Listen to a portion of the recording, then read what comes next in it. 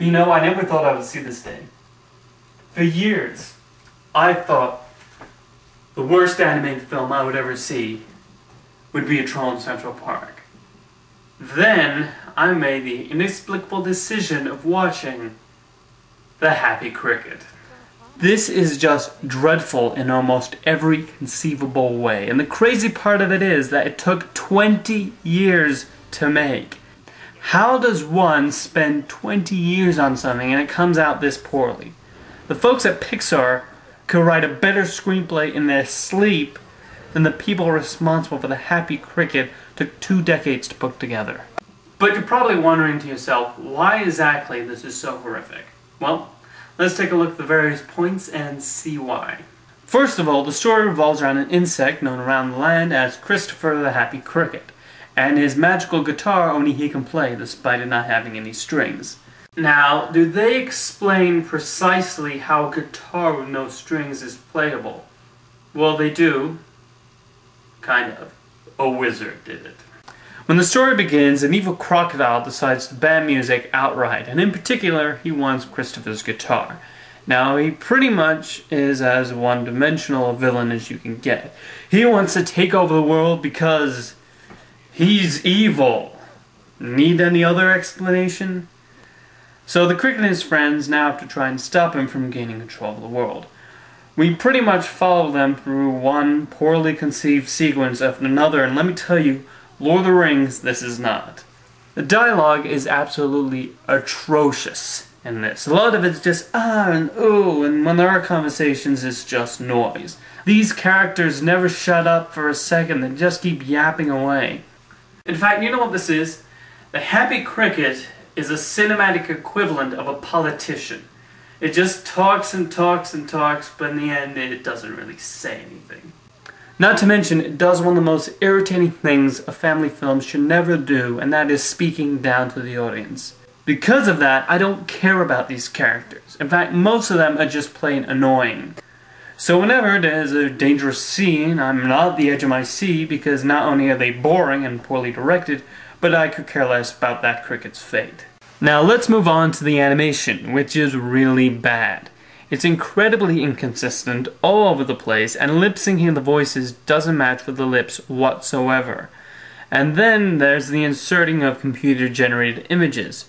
If you don't have the budget of, say, a Disney production, don't try and make the animation fancier with CGI. It all looks incredibly out of place, distracting, and they don't blend with the environment whatsoever. Since the film is about a magical guitar, you're probably wondering how the songs are in this, and they are some of the worst songs I've ever heard in a motion picture. There's this one that the Happy Cricket sings to Linda the Night Star deity, which is generic and absolutely forgettable and just nauseating in every respect. I think they took 5 minutes to write this song, and that's not a joke.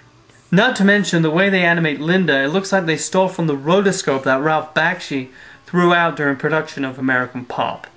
How could the director possibly think that's appropriate for mass consumption? As for the other major song in this film, just a word of caution. Now I know most of you are familiar with the rapping dog in Titanic, but I think even this tops that atrocity. If you're wondering, yes, this is the point where I said to myself, this is worse than a troll in Central Park. Who in the story room thought that sequence was a good idea?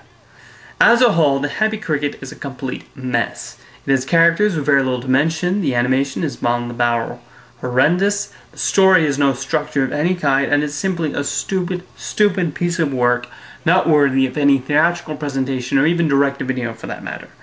However, that scene is when it really showed how little the filmmakers actually cared about the audience, and makes me wonder what they spend all those 2 decades in development doing. Now, throughout this review, I haven't mentioned which country produced it, and it's a not too surprising place. Brazil has produced some great live-action works of cinema over the years, like 4 Days in September, Central Station, City of God, and one of the best family films of the past decade, The Year My Parents Went on Vacation.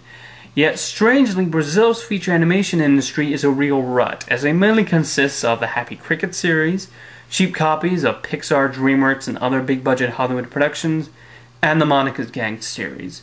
Though at least creator and producer Mauricio de Souza manages to put some quality control on those efforts.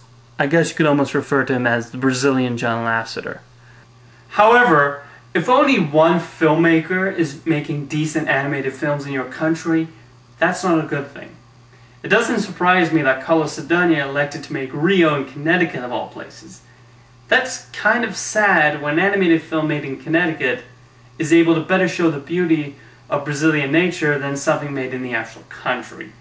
So really, rather than just wasting your time away with the Happy Cricket like I did, watch Rio instead.